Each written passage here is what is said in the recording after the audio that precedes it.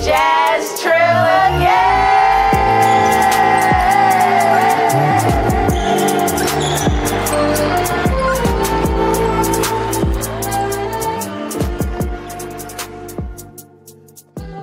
Peace and love, y'all. It's your girl, Melanie Charles, a.k.a. D-Flower. And your girl, Yunie Mojica, a.k.a. Yunie Mo.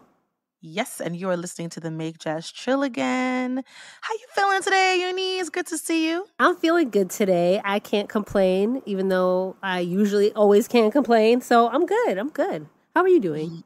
I'm all right. I could be complaining as well, but today in my morning pages, I got to update you guys every time we do an episode about how I've been doing with my morning pages. This morning, towards the end, I said, I'm going to choose joy. I'm going to choose the joke. So when something could be stressing me out or whatever, it could go left, but I'm going to choose to find a joke in it. So with that in mind, I'm doing all right. So when you say choose the joke, do you mean find the funny in it? Find the funny in it. You know what I mean? Because, there's so much crap going on in this life, I just feel my health dwindling and all the stuff, the darker and darker things go in life. So I'm like, okay, halt. Let's try to reverse.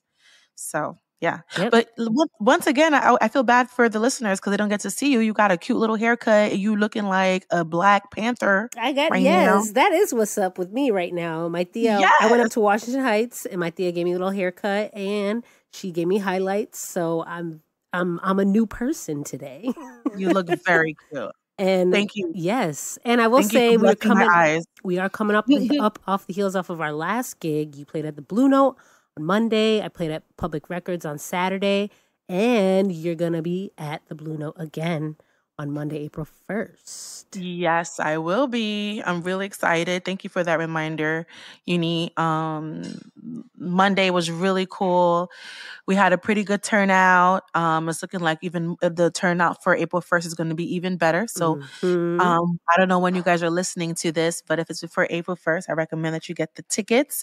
And I'm really proud of myself and my amazing band. We were really locked in and we sounded really good.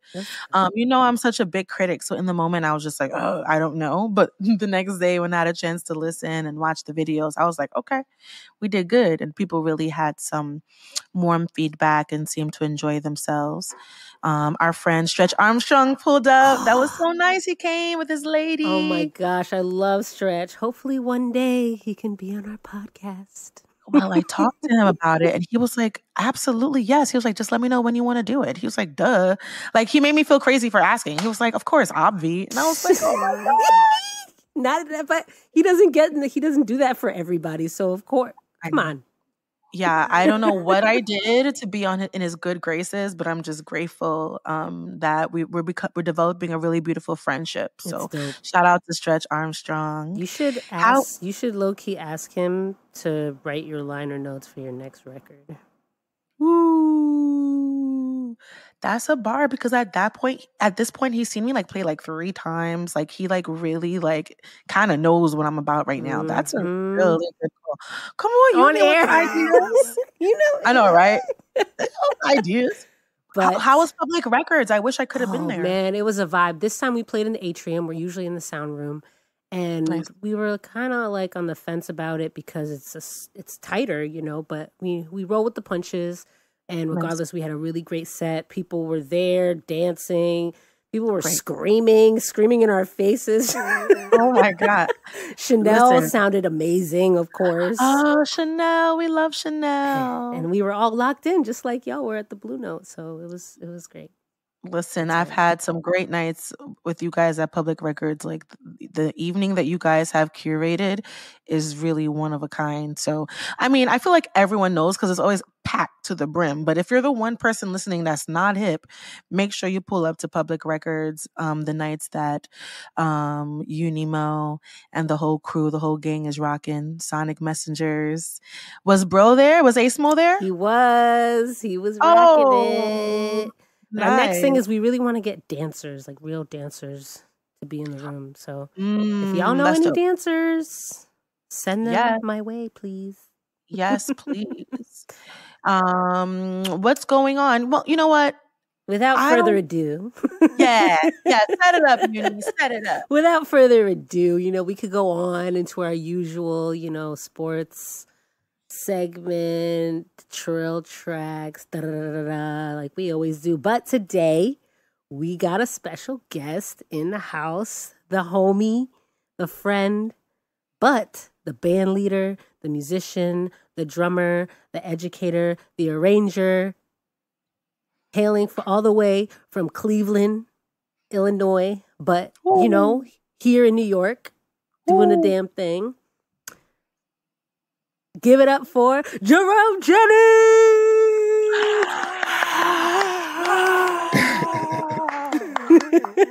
Y'all crazy. Hey, I love y'all. Welcome to our podcast, Jerome. Yunie, I gotta tell you, I'm from Cleveland, Ohio. Oh, I said Illinois. It's the Midwest. It's the Midwest. Listen, I'm very East Coast. What can I say? I gotta go back to school. Yeah, for us, the Midwest and the South and all of that, it's all the same thing. It's Cleveland, Illinois. It's all good. I'm sure it's a Cleveland, Illinois. Ooh. How you feeling tonight, Jerome? I'm feeling good. I feel real good. I mean, to be in y'all presence, I feel blessed that y'all even, asked me to be here because I'm a fan of both of y'all. So. Of course. Of course that we would invite you to be with us. My personal Jerome Jennings story, it starts like how many years ago, Jay? Like 10? It's 12? It's more than 10. It has to be at least 15. At least. I don't know how we linked though. I just feel like I just remember magically you were in my life. And early on when we linked up, you blessed me with laying down some drums on some of my first recordings. And you've just been such an amazing big brother to me throughout the years. You done blew up and got even more, in demand. So I can't be calling you to play with you like I used to when I first had met you. But whenever we do get color purple, right? You crazy, y'all.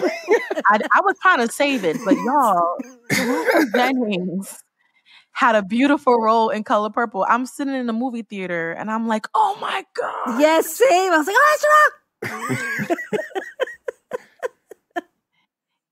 oh, you do all the things and you do them all really well. Mm-hmm. And you're one of the best drummers alive. Very humble. And I think it's a great opportunity to dive into you behind the drums, behind the hip hop, behind the jazz, behind the production, behind the voiceover, behind the acting. I'm really excited to get closer to who you are, Jay. Get a little closer. Yeah, there's a lot that people don't know about you. People just think, oh, Jerome just played drums.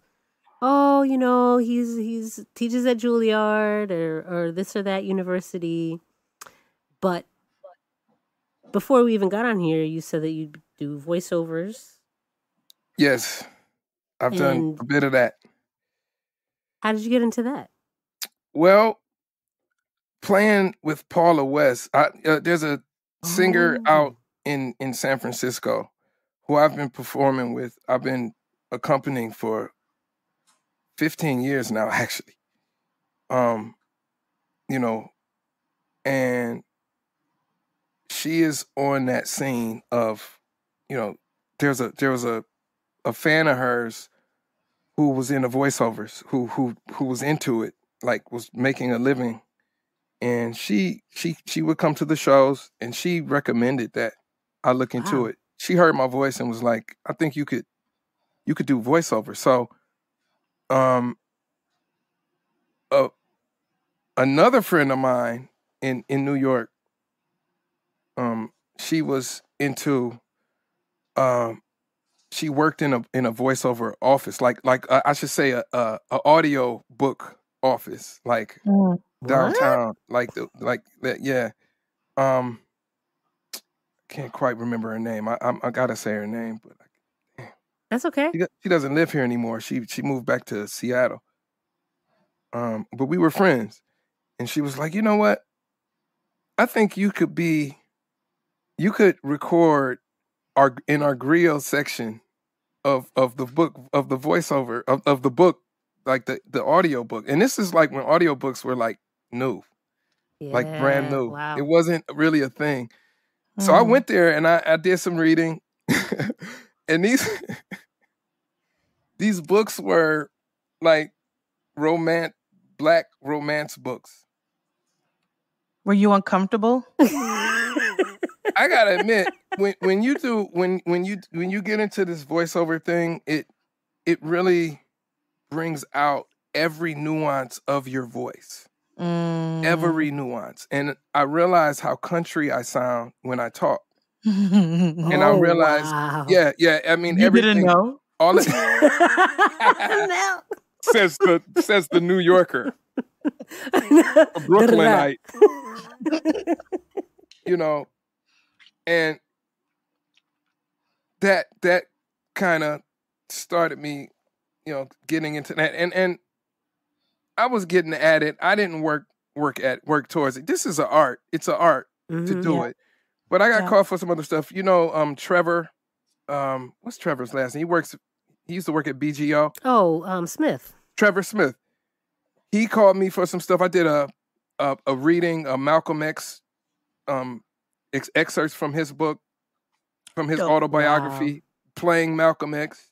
So I had to get into his the dialect, and the rhythm of his voice. That was fun. Wow. And that's how I got into that. That's how I got into that side of things. It's interesting because I feel like drummers that play, there's like different schools of artists and musicians, I believe. I feel like there are technicians, musicians who you can call them and they're going to deliver and they're going to play what you need them to play. They're going to play beyond what you imagine you need them to do. They're going to just show up on time. They're going to do the gig. And we can list names of musicians like that really keep the tradition going. You know what I mean? And then you have artists who maybe you can't call them for everything, but like what they do bring is truly one of a kind, and you can't get it anywhere, and you select them for really well curated things.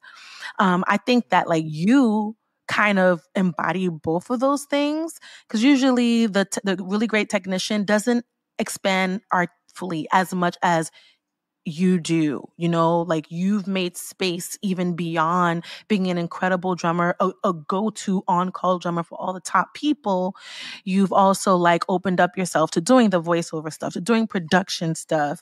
And I would love, because we had Christian McBride on the show last year, and we really love talking about his discography. Like I'm a McBride stan, so I would love to hear from you, Jay. Like, what was your experience working with him? And I feel like y'all recorded 2 albums? Yeah, we've recorded he recorded on both of my albums. I recorded with him. He produced a record for Philip Bailey, and I'm on that. Wow. Okay. That one. He also produced a recording for the National African American Museum in DC. I'm on that as well. I remember that. That was filmed too, right? Was that yeah, filmed? I think so. Mm-hmm. I think so. Yep. And what's interesting, I met him acting. I met Christian McBride acting in an off-Broadway play called Lady Day. Oh, Lady Day. What year was that, you would say? If like I roughly, would say that was probably 2012, maybe 13. Wow. When did you move to New York? I moved to New York in 2002, y'all. And it took that long for you to meet him? That's so strange. No, I met him. I met him before. Y'all got to know. I stay under the radar. Like I'll go to a show, especially when I first moved out here. I've always rolled dolo, man. I always wrote by myself. Mm-hmm. Yeah. So I would go to a show, see what's happening, and just leave. I wouldn't be up in people's face. Mm-hmm. That wasn't my thing. And I hold like a cat like Christian McBride. Christian is such a juggernaut of this music and has shaken and moved for so long. I just want to hear him be like, damn, take that in, go back and realize how the level that I want to be on, or the level that I want to at least attain to. And I just split. The first time I saw him play 3 times. The third time I saw him play was with Chick Corea, and it was a trio with Brian Blade. And I saw the show. If I did approach somebody, I would just say, "Hey, I enjoyed the show. My name is Jerome. Be out." Right. Mm-hmm. Not, hey, I play too, man. Nah. Like, let's get up and play, man. Nah, that ain't me. Yeah. More and more I have ideas about how maybe that's not necessarily the best thing. But, sometimes when you're hungry, you figure, let me shoot my shot. But I respect your way of being like, nah, I'm just here to receive the blessings. I don't need to impose myself. But so you're saying that y'all met on the film set. No, it wasn't a film. It was the theater. Yeah, it was at the theater. So I didn't mean to cut you off. Was you about to ask a question? Well, no, I was just gonna say, like, you guys weren't playing, or were y'all just jamming out anyway because y'all had instruments there? I'm saying, did y'all connect because he heard you play, or was it just y'all communicated? You guys connected first on a human level, and then it was like the music came next. So I used to accompany his wife, Melissa Walker. Melissa, yeah. And we used to have rehearsals and whatnot at their crib, but it had nothing to do with McBee, nothing to do with him. But we share same likes and interests, but musically, how it connected, how he got interested. I was in this play with Dee Dee Bridgewater. It was called Lady Day. It only ran for like 8 months, and Dee Dee did a lot of the heavy lifting. But I had some speaking roles, and I was playing as well. I played this role called dude name was Kellavon McBride. Anyways,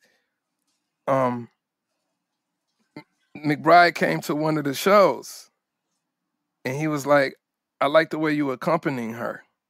I was like, "All right, I appreciate it, And he was going through some changes in his trio. Some years later, maybe a year, 2, maybe a year and a half later, and he called me, and he wanted to try me out. He was like, "Man, I'm calling you because the way you accompany a singer, I think it'll work for this trio." I said, "All right, that's cool, let's go." He had been trying drummers out, and then I ended up being in the band for like 2.5 years. Wow. Yeah, now he's like my big brother. Like, I love that dude. Straight up. Wow.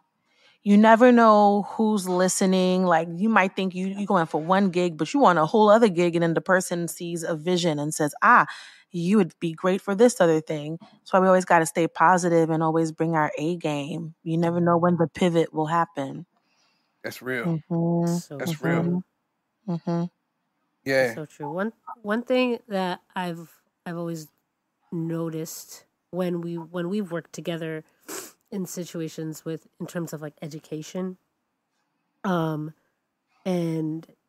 you have been in so many different roles in terms of being an educator, worked in various different institutions and things like that, and I wanted to kind of get your perspective on the positive things that you've taken away from jazz education in particular, whether it's mentorship or in a school or whatever setting or on the bandstand, and what are the positive things, and then also some of the, I don't want to say negative things, but things that could potentially, I guess, what are in your opinions, what are the flaws that you think our jazz education system is?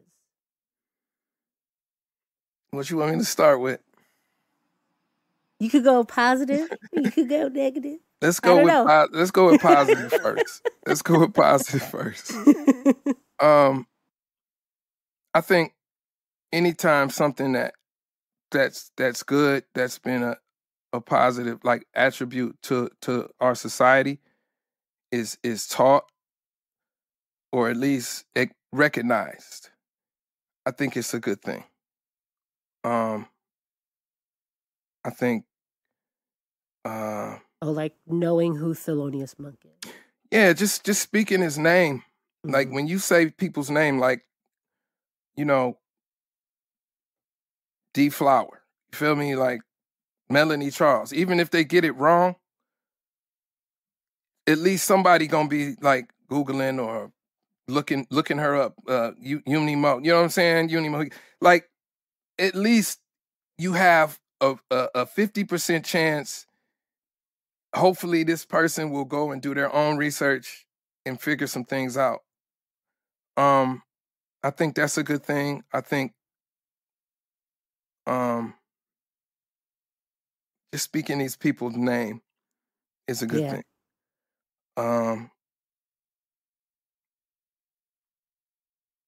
There's certain qualities that you can learn through learning this music, and certain things you can learn about. Unfortunately, I think there's a lot. There's a few flaws. When you have folks teaching this music and teaching these artists that don't understand or come from a cultural contextualization, they don't really understand the culture that the music comes from. Mm-hmm. And when I talk about the culture, I'm not talking about music notes necessarily, though it goes hand in hand. I'm talking about how do you contort yourself? How do you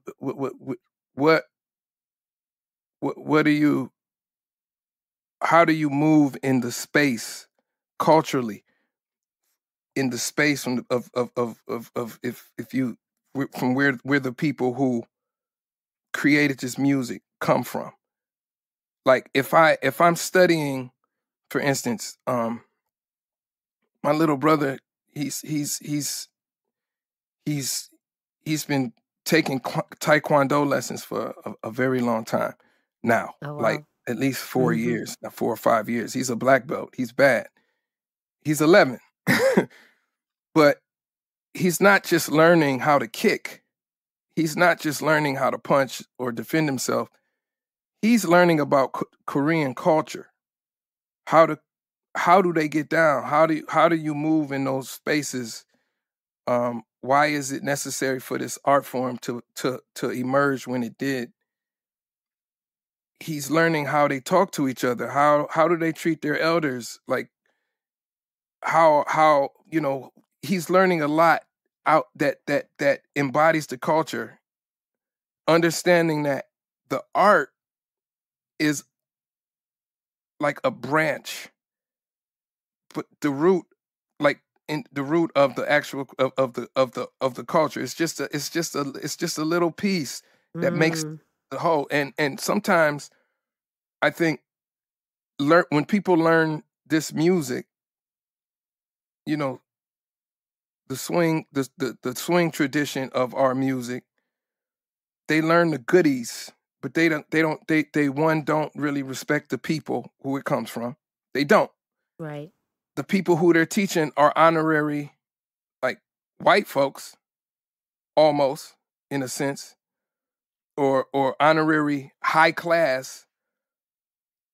But the neighborhoods and the energy that the music comes from, or that is retained, they don't accept it the same way they accept the Lester Young or a John Coltrane. Like a right? gentrification of it's wild. And when that happens, when you're not culturally contextualizing what you're teaching, it gets taught in a distorted way. It comes back out in a distorted way. This is how we have people coming out of these colleges that know how to play their instrument, but they don't really hit you musically. Because culturally, they could care less about the culture. They just want to learn how to play they want to learn how to play like somebody, or they want to be different for the sake of being different. But there's certain unsung rules that we have in our culture that's not even addressed in school. Y'all know what they are. But we take it for granted because we just know what it is. You know what I'm saying? Yeah. I've been playing around with this idea a lot, Jerome, about like maybe it's the issue is trying to squeeze something that's so vast in a college education, in a 4-year program, 6-year program. It's like it's impossible to really get down to maybe it's not impossible. I guess the question should be, how would we get down to those details when you have to take some test that says you can do this key, these scales, these rhythms, and there's these sometimes arbitrary things that you have to hoops you have to jump through in order to qualify you to get the check of a professional musician. Where is the room for the contextualization, for the culture? I don't There's know. room. I feel like. Sorry, go ahead. No. The question was Go for ahead, you. Yunie. No, Yunie. Go ahead. Go ahead. No, I feel like it's the way the curriculum is built and the schedule of each semester, each class, each day, and being careful with leaving room for all of the elements and pillars of what the music is, what it means, the history of the music, and contextualized in said time period of the music that you're studying. And then the other pillars that are also go along with it is just business and understanding economics too. I think that also goes hand in hand, which is another side of the conversation, of course. But and taking out the unimportant pieces, like sometimes you have to take university courses depending on if you're in a conservatory or not, where that seem irrelevant. So, but I don't know. What are your thoughts, Jerome? I mean, you got to understand these institutions are bank funded, Right. Sometimes state funded, and sometimes they can get federal funds as well. I mean, this is or rich donors. Right. So we gotta understand that. Yeah. Oh, yeah. You're taking a step further. I was talking surface level of. But we gotta go. No, we gotta go. You always gotta go to the root. That's where I wanted to go. Right. You always gotta go to the root. And if you think about how these institutions, the institutions that fund the institutions, think about Black folks. I mean, if Wells Fargo is subsidizing a program, but Wells Fargo or whatever bank made a lot of money off of slave trade stocks, well, that you're going to get some residual effects of that in the future. Then right now. So you have to. We also have to understand. Blocked. Yeah, you got to understand. I mean, if you have a teaching style that's coming deeply out of the tradition of how we learn culturally, in the neighborhood, somebody will observe you and say, "Nah, we don't. You got to teach a different kind of way," because they don't understand the culture. Again, we're going back to not understanding the culture, not understanding or wanting to be thoughtful and get to understand or try to understand the people who's coming out of the culture. If any of these schools made a sincere effort to make statements in 2020 about what was going on, then we would have something to talk about. But most of them did not. because they don't understand what was going on, and nor do they want. I mean, but it's a contradiction. It's a contradiction there. Another thing, again, you got to look at the root. Like if you think of David Maines, this is a guy who he started the new school, like like in the early 1900s. I just did a panel on James Reese Europe. Him and James Reese Europe were friends.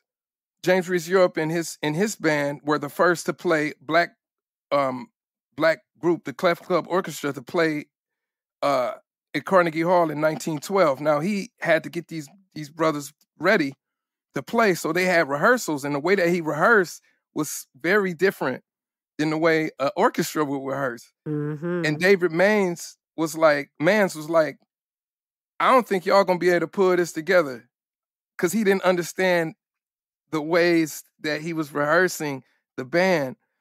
And James Reese Europe had to pull him to the side, like, yo, I got it. Chill, calm down. They gonna be ready. And they killed it. Standing O's, standing room only. Make a long story short. So like that misunderstanding of how we do things, how we get down. And Black energy has always been a turnoff for people who don't understand where we're coming from. I'm talking to y'all. If somebody who's not from where we from heard me talking to y'all in this way, they say he's quite aggressive. Right. Why is he so angry? Mm-hmm. You know, so I mean, but the thing is, you got to get to try to understand. And I heard this Chuck D interview on Arsenio Hall show. He was like, if you don't respect the people who are producing whatever art that you're coming out of, man, it's always gonna be a problem. You don't respect, and respect is that's a hell of a word, man. That's an action. Love, respect, all those are action words. Yep. If you're not trying to come to me, and that's another thing. These are mostly white institutions. If more than most 90% of those institutions are jazz institutions are directed by white artists, mm-hmm. or people who Funded might not by white money. Mm-hmm. Yeah, you might not even be an artist, but you got that DR in front of your name. You got that doctor or PhD in front of your name. But what does that mean in the community? What does that mean in the Black community? Who do we really, when it comes down to the art, right? Does that even matter? Plus, let's talk about the hierarchy of positions in these institutions. You got the very bottom adjuncts. You got associate professors. You got professorships. And then you have so many other hierarchical titles in between. What are most jazz musicians' titles when they work in these institutions? Adjunct. There is absolutely no job security in adjuncting. They can fire you after your contract without you even knowing. And most of these jazz musicians, I'm not dissing adjunct work. If that's what you got and it's servicing you, so be it. But there's no job security in that. It's very similar to writing music and somebody else stealing the publishing. If you have jobs, and then the classical department will have 4 or 5 professors who are tenured, which it's hard to be fired when you have tenure. Most jazz departments don't really have tenured musicians in the department. Maybe 1, maybe 2. Maybe. Mm. Everybody else is adjunct. That shows you how much they respect the art form and the music. Y'all feel where I'm? Yep.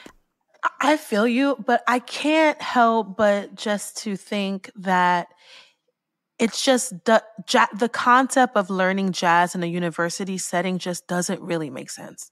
Like after doing it, after getting my jazz degree, given it was undergrad, I don't have a master's, I don't have a doctorate, so maybe it'd be different.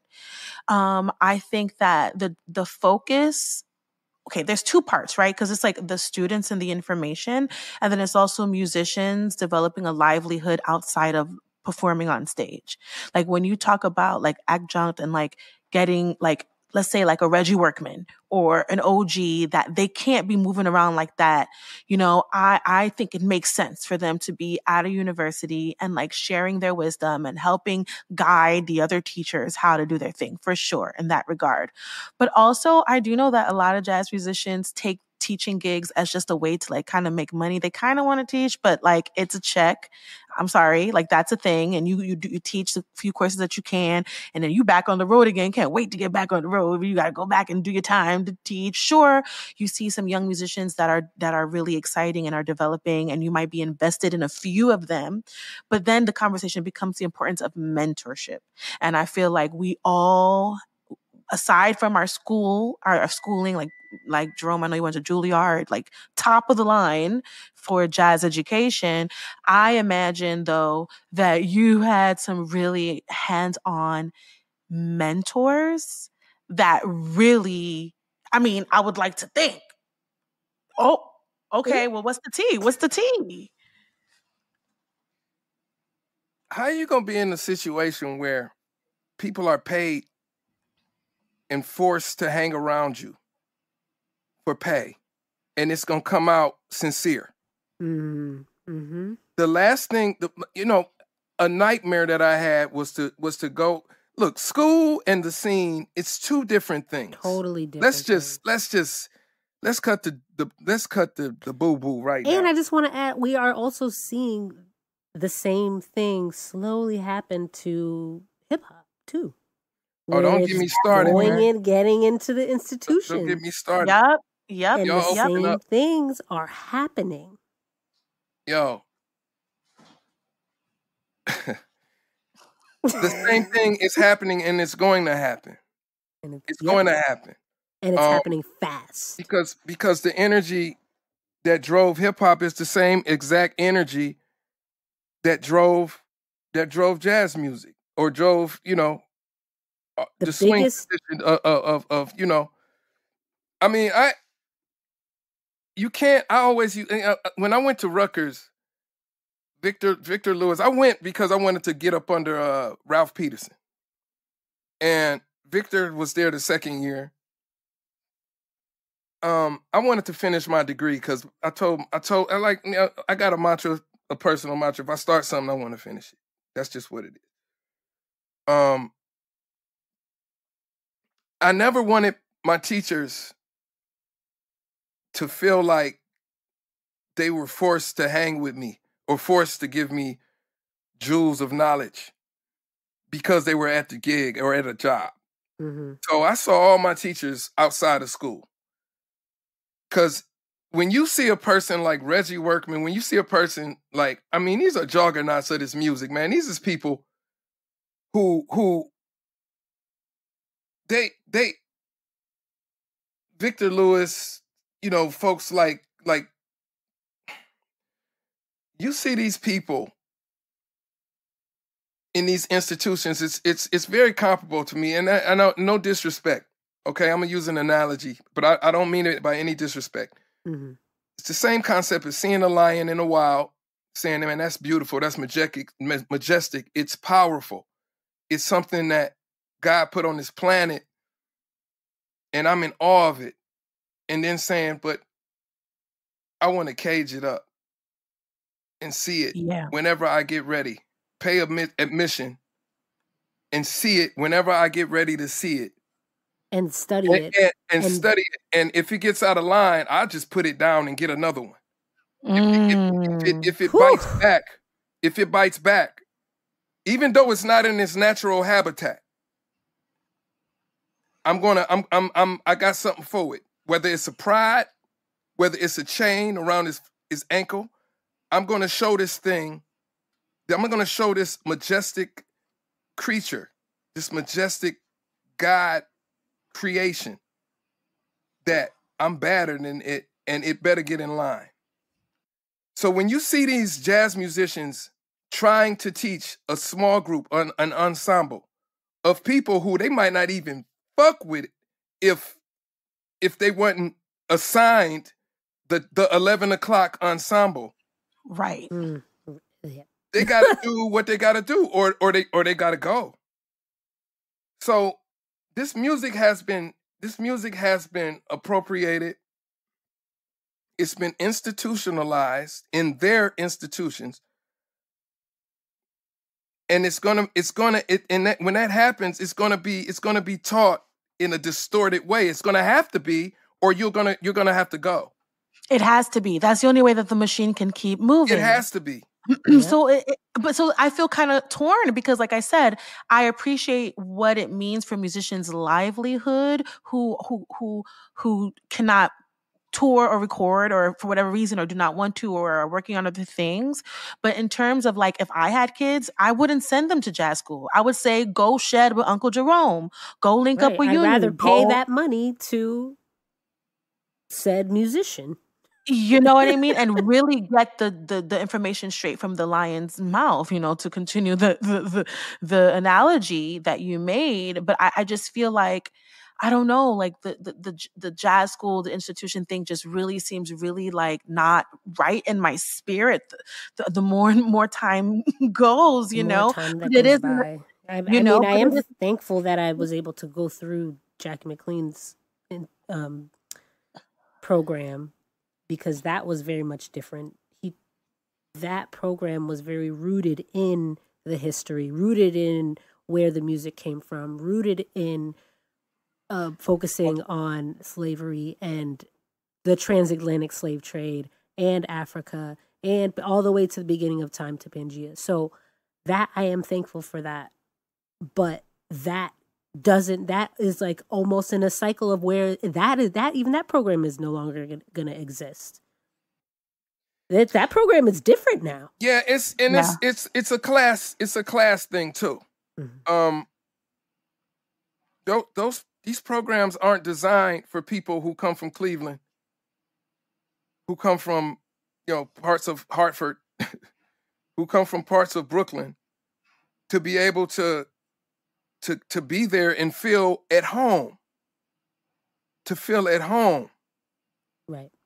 Right? Because again, there's this cultural disconnect where so many people who are interested in going to Juilliard, a lot of those students want to go because their parents are like, okay, you want to play music? Play music. And go to the best school that has it. Here's your New York University application. Here's your Juilliard application. Here's your Columbia application. Because they don't quite understand how this thing works. School it's different. It's a different thing. But now coming out of school, I mean, at this point, you're paying so much money to go. Folks want to come out of school and they want to be playing. They want to be playing with names. I mean, I've even spoken to students that are in some of these programs now where they get in trouble for taking a gig during class time when the whole point of being at the school is so that you can play the gig. That's real. I mean, but I had to, I had to say no. I had to say no to a lot of gigs because I knew I wanted to finish. And for what it's worth, I mean, I learned a lot. I learned a lot. There was some heavy folks at Juilliard when I was there, and I learned a lot. I mean, I'm a person, if I'm in any environment, I can take, my mom used to say, you got to learn how to sift. You got to sift and take what you can to keep it moving. But I always made sure I was out in these streets. I was out in these streets going to sessions. I didn't have a choice. I didn't have a choice. Yes. Mm-hmm. That's another thing I think about being self-driven. I used to think that like everyone should or can play Black American music and like everyone can sing, everyone can.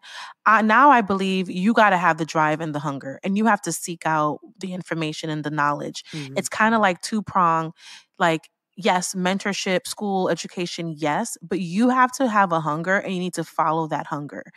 Another thing that comes to mind though is like we talking about mentorship and we talking about our OGs, but I think at this point, even people in our generation, we need to start taking responsibility for looking out for the young ones coming up.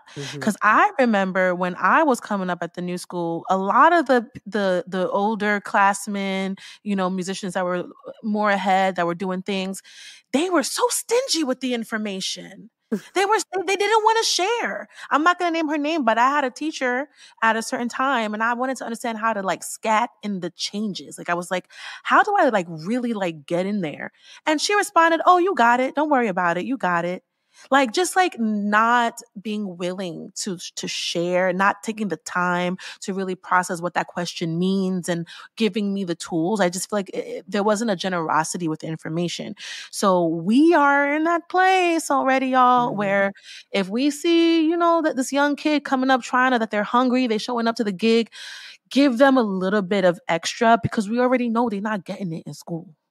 Well, I mean, like what you said though, like I'm focusing in on like hungry coming out to the gigs. Yo, I don't show everybody everything, man, because you don't get it. You don't get everything. Like I'm not gonna do that. Like there's a bit of trial and error you got to deal with. It's such a, I don't know, man. It's like it's such a corporate type of way a lot of people move now. It's like they see it as like, how do you get a gig? They go to these like kind of questions that's like,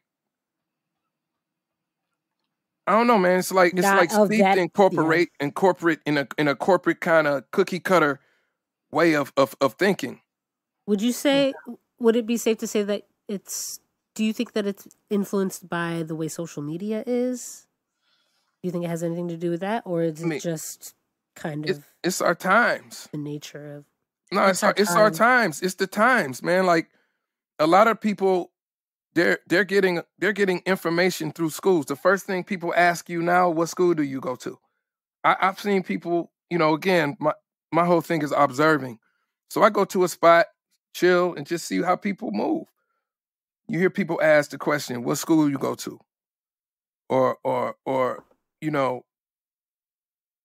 I don't really like saying community as much as I used to. Yeah, I agree. And it feels like everything is so cookie cutter for just the jazz world. Word. And it's not even remotely close to what the entire musical world It's a corporation. See, in jazz music right now, you can make decent money in different arenas, in different areas, right? If you're playing a lot with certain groups, you can do okay. Mm-hmm. There's teaching opportunities. There's like, it's known that grants can be written if you experimental and it's jazz tinged. It's official. Louis Armstrong was a genius. People see these jazz luminaries as great. I mean, Lincoln Center, you know it's money up there, Yunie. You know what's happening. Yep. So people, and that's a very corporate model for this music. But everything that we've created has been anti-establishment. Yeah. You know what I'm saying? Including this music. It was anti-establishment. But I'm starting to feel that this is so twisted. I feel like in order to preserve the culture, right? Because there is an importance to that, is fine. If that means that that there is a space for the museum, the jazz museum, right? Like the Carnegie Hall, like they're playing Mozart, and this is how you play Mozart. I do think that, you know what? There should be a space where this is how you do train. This is how, let's go a little bit, not train, but help me out. Like, this is Jackie McLean. This is how you do, this is the school of this, let's say. I think that there is an importance to that, because I do believe that we will lose it. But here's the problem. Who's doing the programming? Who's in those power positions? Come on, Melanie, you put an album out a few years ago, right, man? I mean, but like, most of your stuff is next level to me. You put an album out that took the tradition and just did this to it. And like moved, like I thought about, like, when I think about what you're doing, and Yunie too, you too, y'all are taking this tradition and it's like you're using it like Play-Doh. And you and your work, I mean, from the title of your record, let's just start there and then get into the actual music. Y'all don't love black women, you know what I'm saying? Like, it's real talk, like, and it's true, it's facts. And that is in the lineage. Every ounce and drop of music in that record is direct lineage of the music. That is not just jazz, where they try to confine and say just jazz. I understand why Nicholas Payton says "bam," and the more we have these conversations, the more I understand it, because in order for anything to change, we have to break the mold. We have to break the challenge and break the institution, because when we get to the root of it, it is where the money is, where the racism exists, and it always comes back to economics and racism and history. No doubt. Yeah. I mean, I feel like the project that I did, like I went on my own journey. Like, no one like told me to do this. I didn't see someone do it and I went that path. It was my often very painful, often very lonely journey that I don't necessarily would wish upon another vocalist. I'm like, sis, if you can go do really well in Juilliard and be the best scatter at Juilliard, then sis, go ahead and do that and make your money. That's where I stand. Or you can go down the dark side like I went. I don't want you to go. But if you want to go, let's go. I feel like there's space for both, because I feel like there's importance for in both of those approaches, and you know what I mean. You know what? No, I don't. I don't, because there's some rules to this. There's some rules to black culture. I'm gonna give There's rules to this. Let's go. Let me take down the notes. And one of the rules is no biting. You're not supposed to be biting what somebody else did and get attention. Period.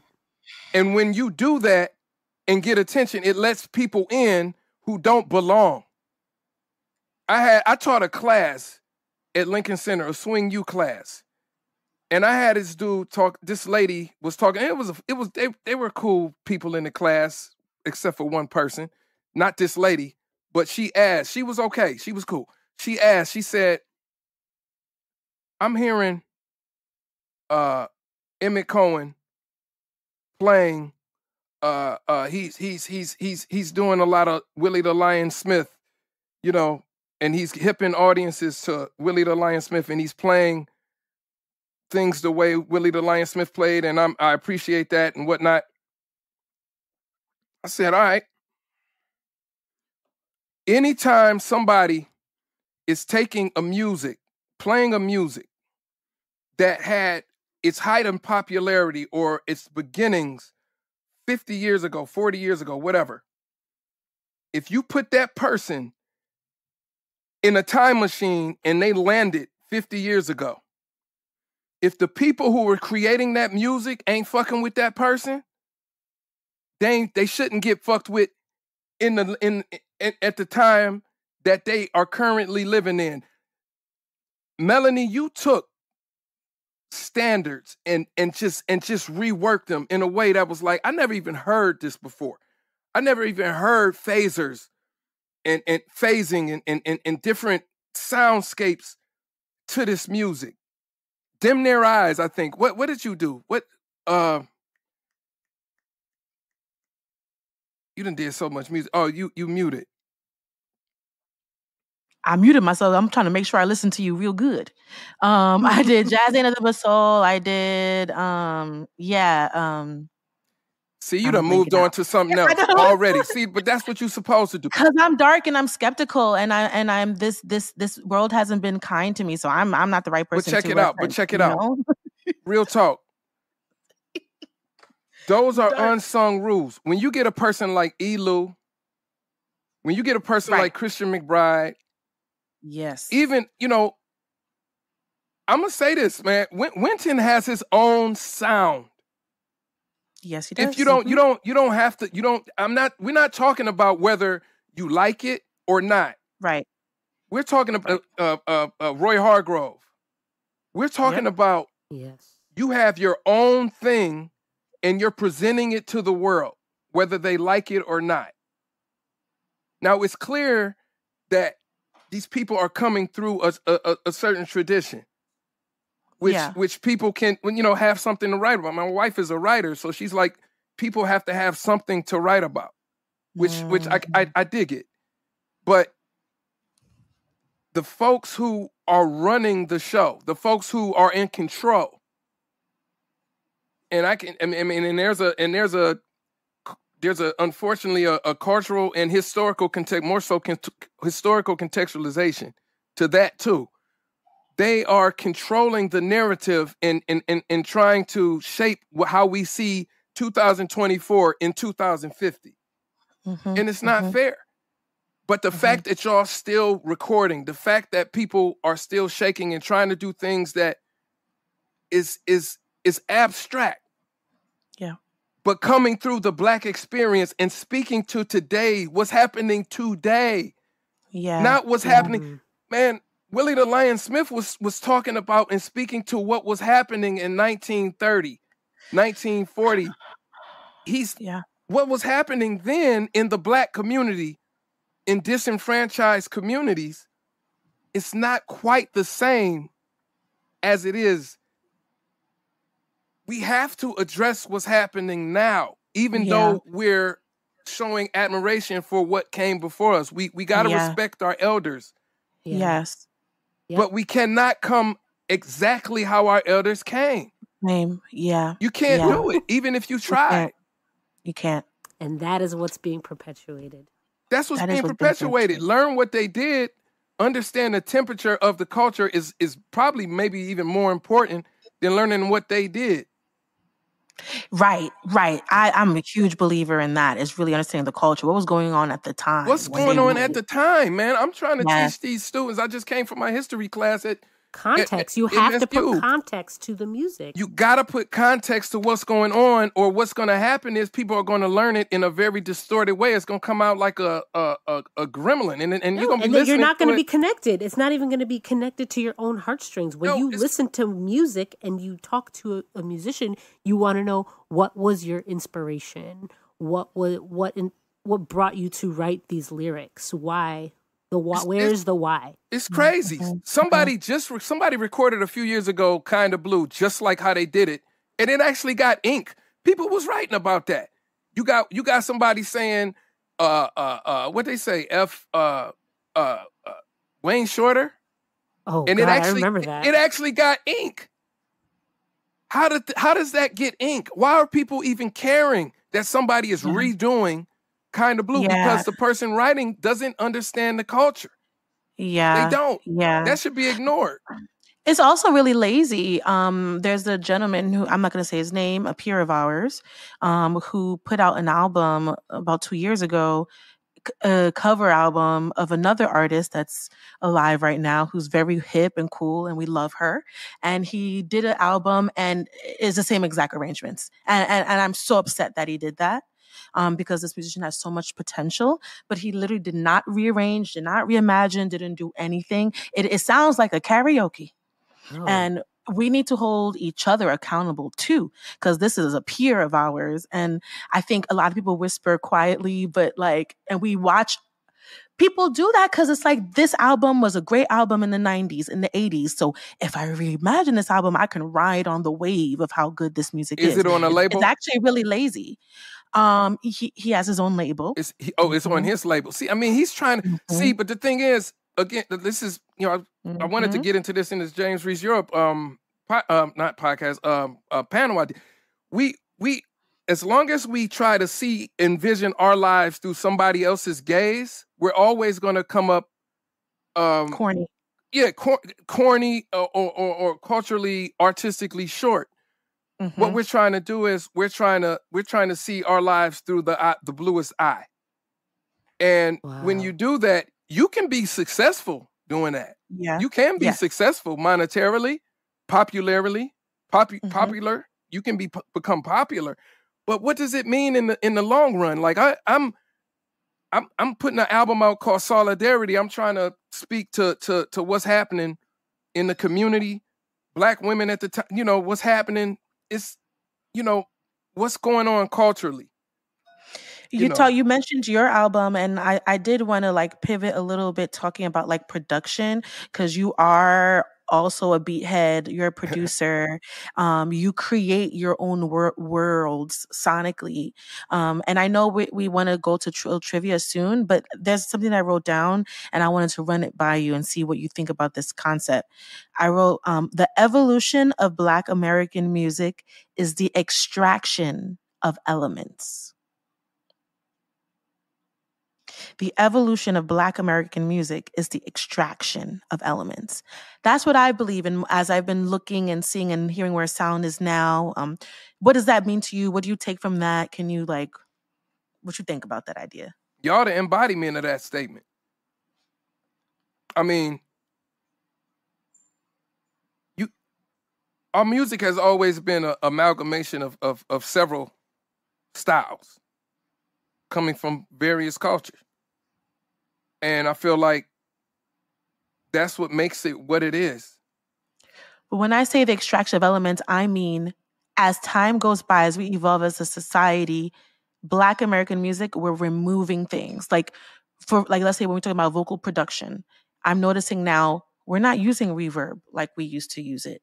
Now it's like more dry and more like right there to your ear. You know what I mean? That's what I mean when I say the extraction of elements. I feel like with time, we're like taking away stuff. Do you agree with that observation? You mean taking away like sonically, instruments, sonically, arrangement wise? You know what I mean? Like simplicity and form, even like going from bebop to like what came. You know what I mean? Like we're just like stripping away, and like with time, like it's less and less and less and less and less. And I think it's kind of a good thing.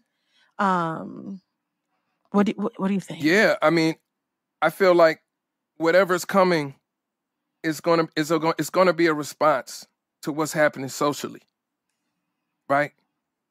And a lot of saturation. I mean, if you are we talking about going from big band to now? Sure, that's part of it. Going from big band to now. I mean, simpler forms in the music, like cats ain't doing. Oh, you're talking about like vamps changes, and different. Yeah, that all of this is all happening with time. We see it. That's true. Or even like, in pop even music from like train changes is like. That's right. See that. You don't. Well, I hear that rather.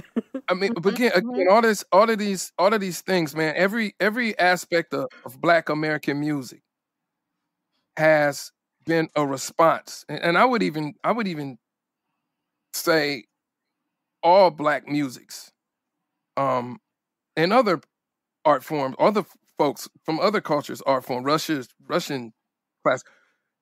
It's a response to something that's happening socially.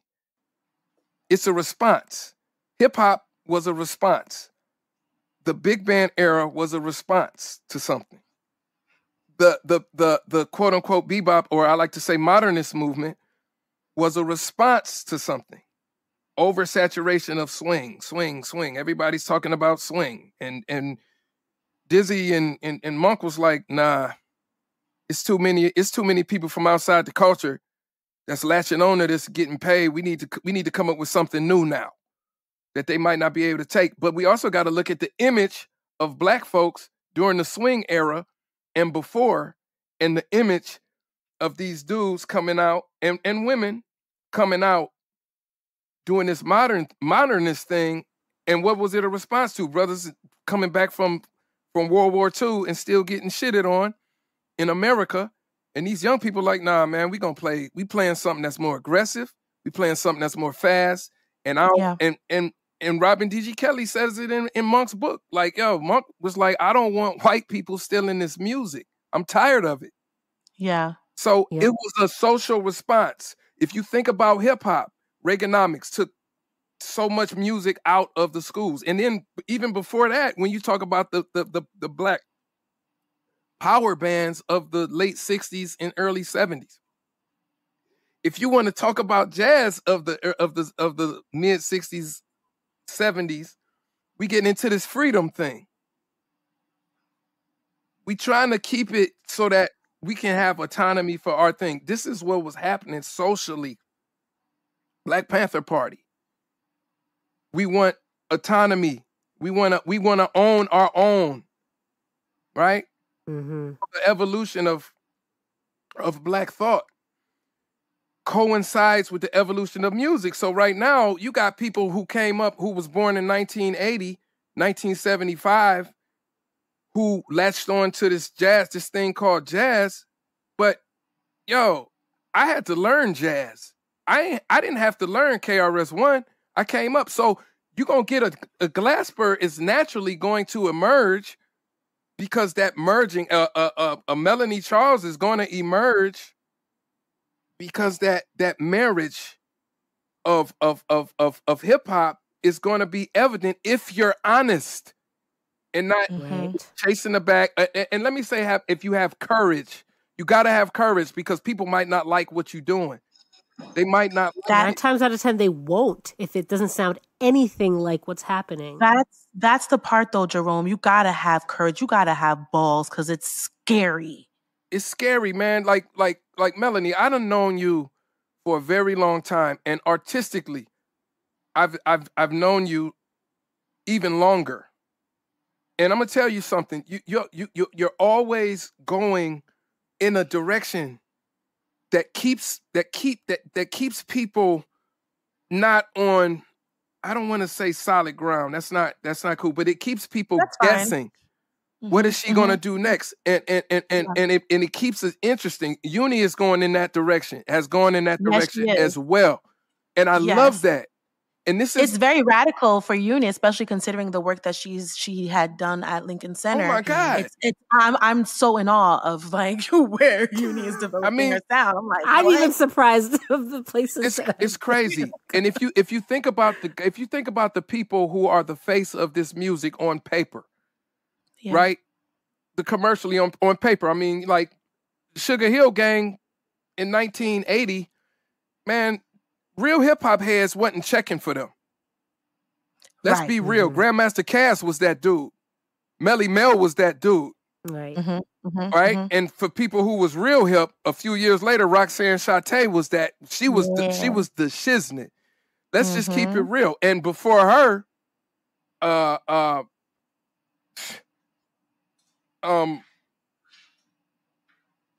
gonna edit this.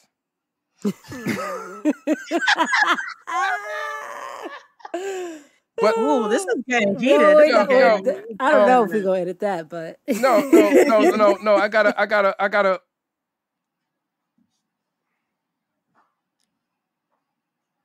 I just had a brain freeze, y'all. My bad. It's okay. But there's my brother. But right now, the guy who is sort of at the commercial helm of things, he don't even like hip hop. He don't respect it.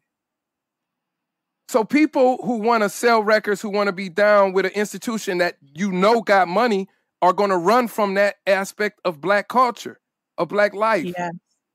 Yeah. Right? So, but there's always an alternative to everything. What's the alternative?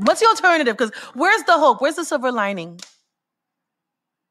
Truth, legacy. Y'all. People who just being true to the culture. Whether you wanna spang a lang, whether you wanna, combine whatever element of the music with whatever other music, with jazz music or swing music, the tradition of swing music. If it's hip hop, a lot of people doing it as a gimmick right now. Yeah. Because again, Robert Glasper, man, I mean, he's very successful. So what you gonna get? You're gonna get some copycats trying to do what he's doing. Yeah. You know? Yeah. And that's normal. I feel like historically a lot of copycats were the ones that got famous, and the real ones that was really developing the sound kind of got left behind. People always talk about how Miles who are they saying that Miles took all his stuff from? Miles stole his stuff from. Well, like compositionally, he took a lot of people's writing. Oh, yes, writing wise. Yeah, absolutely. Oh, yeah. Yeah, absolutely. Yeah. You know, so like we hear stories of that, like it was really an underdog or someone else that was really doing the heavy lifting, and someone else got the, and that's just the unfortunate way of the world. But okay, I'm sorry, y'all. Shy Rock was the artist I'm thinking about. Oh, Shy Rock. You know. Okay. Yes. It's always an alternative. That's all I'm saying. Mm-hmm. Like whatever's going on, there's an alternative to whatever that is. And y'all do what you gotta do. Mm-hmm. Do what you gotta do. Get the bag. Yeah. Yo, there's an alternative to everything. Mm-hmm. You know what I'm saying? Mm-hmm. There is. That's why I love y'all, man. Y'all a breath of fresh air. We love you too, Jerome. Thank you for speaking positivity and uplifting us as women in this industry. It means a lot, especially coming from a brother. You know what I'm saying? So thank you for seeing us. Yeah, and thank you for encouraging us to stay on the path too, because it's easy to fall off and take a look at yourself and be like, "What am I doing?" Like, yes. I gotta eat. It's hard. It's hard, and people make decisions. They make the decisions to do what they do, and I'm not judgmental, y'all. We just talking. We talking about what's going on. We talking about who's doing what, who's doing this, who's doing that, and it's okay. You know what I'm saying? Like it's you do what you do, but again, there's always an alternative. There's always alternatives to everything, and I want to be that. You carry so much history and wisdom. Like, now I totally understand why you teach, because the amount of study that you've done outside of the classroom, because a lot of the things that you speak on are not learned in the classroom. Yeah. But with that said, it's time for Trill Trivia. Yes. Are you ready? Ready or not, here it comes. Some have passed, some have failed. Let's see where we should do the song. We should do the song. What's The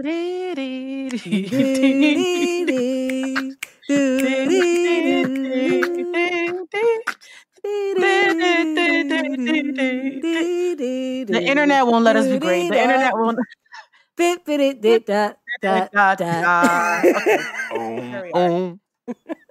Nice. All right. Question number 1. Which jazz drummer is turning 100 this year? Is it A, Buddy Rich, B, Arthur Taylor? That's an easy question. C, Max Roach, or D, Art Blakey? Max Roach. Ding, ding, ding, ding, ding, ding, ding, ding. I had to start out with the easy one because, everybody be sweating during. I know, you be making them sweat. All right. I don't know. I feel like you're probably going to get all these, so we'll see. Question number 2. Who was Art Blakey's biggest influence in regards to fills and drum solos? Was it A, Max Roach, B, Chick Webb, C, Baby Dodds, or D, Philly Joe Jones? It was Chick. It was Chick? You're wrong. I think I don't like that question anyway. It damn sure wasn't Philly. It was Baby Dodds. Well, hold up. Wait a minute. Hold up. Oh, challenge.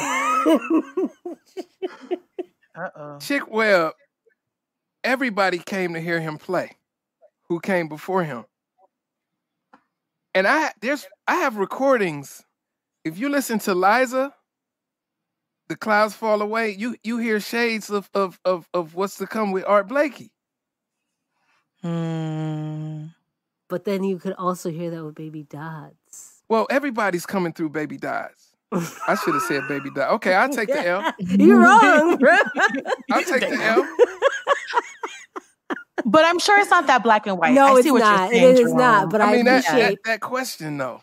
I know it's a hard question. What feels? I did ask another drummer that was a guest on this podcast that question, and I wanted to ask the same question to another drummer. So I'm definitely taking that L. Here But we are. that's kind of subjective too, though. I wouldn't say Philly because Philly came. He was checking out art. Well, I got that. I learned this from Eric McPherson. That's how I formed the question. Okay. So I don't know. Moving on. Anyways, moving on. Now we're getting into semantics. But, I'm going to give it to you. I'm going to give you half a point. Thank you. Okay, half a point. So that's 1.5. See, we have fun with Trill Trivia. It's a good time. All right, question number 2. What was the name of Max Roach's percussion ensemble? Was it A, the Jazz Messengers? B, Max... This is a question. Okay, sorry. B, Max Roach plus 4. C, M Boom. Or D, Boom Room. Boom Boom Room? Boom Boom Room. That's good. M Boom. Correct. Ooh. I can't even answer questions. You're right. Ding, I ding, ding, ding, didn't ding. know about that. I'm gonna look that up. All right, last question. Who Yunie's is one of Yunie's ex bandmates used to play in M Boom. A key member. Oh, talking about Warren Smith? Yeah. Mm-hmm. Oh, he was part of the sound. He was the sound of M Boom. Yes. Okay, moving on. Nope. All right. Who is... Jerome is killing me. Jerome's like, next. This is great. Let's go. No. I'm ready. It's fun. It's a good time. All right. Who is the most sampled drummer? Is it A, Questlove, B, Clyde Stubblefield, C, Tony Williams, or D, Elvin Jones? Clyde. Ding, ding, ding, ding, ding, ding, ding. All right. Woo! 3.5 points for Jerome Jennings. I like that. Good time. That was fun. Yeah, we always keep it light and challenging at the same time. Yes, we do. It's a nice little kiki. Well, I feel like there's so much more we could talk about. Like, we didn't even talk about your albums, your projects. And I know that you're cooking up some music, and you're getting ready to release some music. So I think it's only fair. Like, we talked about a lot of the problems and the challenges of the institution. I would love for us to do a part 2 where we brainstorm ideas of what we can do to like be a part of the solution, the remedy. And also I want to dive into your discography and talk about like where you at creatively right now, like what you cooking up, like where are you as an artist. So I think we need to like just schedule a part 2 real soon. What y'all think? I'm with it. Agreed. I definitely want to get into some of the music that I've made and produced, and that would be amazing. And that that I'm diving into now and going to release. And where are you in the process? Are you writing still? Are you recording, or are you planning out the rollout? Where are you in the phase? No, I'm writing so much. I'm writing for a documentary movie I'm surprised I don't have bags under my eyes. Creating cues for that. I'm working on a jazz age big band project. I'm working on a smaller group project. Chris is gonna be involved in. Nice. And I'm actually hearing some things. I have so much music complete, like through the pandemic, and y'all know the indie hustle. Mm-hmm. Yeah. I get great advice from my my life partner Naomi Extra, and she tells Shout out to Shout Dr. out Extra. to, No yes, doubt. shout out No to doubt. Naomi Extra. no doubt. She We gotta have her on the show too. Yes. she's off the chain. We actually have a project. We've done some shows. It's called the Get Free Collective, where she gets to spit and I write music around her I gotta poems. see that. But you know, not rushing the process. We get caught up in producing, get it out quick. I don't want to be forgotten, that kind of thing. But I'm so glad, like in 2021, 2022, I didn't just rush and put something out, because my last recording, Solidarity, was 2019. Beautiful album. And thank you. I appreciate that. Impactful. And you want to put something out. You want to turn out recordings, but in a quick way, expediently. But that's not how art works all the time. Sometimes, for it to be something that you want to come out, that you're happy with, and that artistically really speaks to where you are, it takes time. It takes time. And I'm gonna tell y'all, like, this next recording, Chris heard some of the stuff. I got some demo things. It's for me, and I got a feeling in general, it's gonna be on something else. It's gonna be on another thing. I'm just putting my hat in there. If you need some SP samples, I already talked to you, Mel. You already phases, know, Mel. yeah, okay, Mel. right. We were I'm at the saying, bar. You think I was? Yo, I don't know which champion project. coach. No, I wasn't sure which project, because Yo. you got a couple different projects. I'm just saying, like, I was out, yo. Before I fix my mouth to say anything, I think it through thoroughly. Me and her are like, pick me. Yo, hey, Yunie. What is that? The Aerophone? The Aerophone. Shout out to Roland. Yeah. Man, I'm hearing that too. I just got to Roland ask has you the some best questions about it. So, because I have to learn to know its capabilities outside of just sonically what I'm hearing. I don't want to be like, To be able to write for it. write something and then I will say, or just say you put the something on way it depends on who is playing it. I am an alto player. I have the setting I have on it is for alto. So if a tenor player buys it, they're probably going to want to set it up like a tenor, so you can set it up to the key in tenor, or soprano, or a clarinet, or a flute, or a trumpet. So there's a lot of things. It depends who's playing it. For me in particular, I play it like it's an alto. So you could write it in alto key. Interesting. Okay.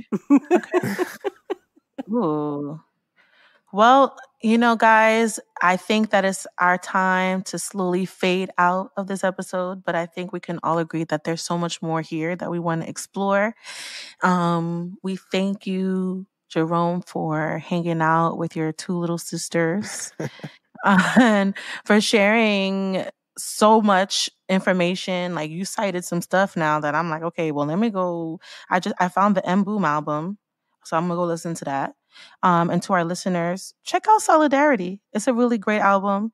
One of my favorite tracks is I Love Your Smile. It's not one of my favorite tracks because I got to sing it with you at Dizzy's. I swear. It's not only why, but that's such a classic song. And You sing I Love Your Smile just makes the most sense. Oh, she killed it. She did her thing. I tried my best. No, remind me again who's singing on the album? Shani. Oh, wait. Oh, no, that's Camille. That's Camille on your and album. there's a video that component to that. Ooh, Yeah. So we got to put a link to that so people could check that out and get into it, and then we revisit. So we have this little thing that we do, Jay, a little sign off. So what we be doing, I say, whatever you do, and then you, Jerome, say remember to, and then together we say make jazz trill again. Are you down? That was the rehearsal. I feel like you already got the gig.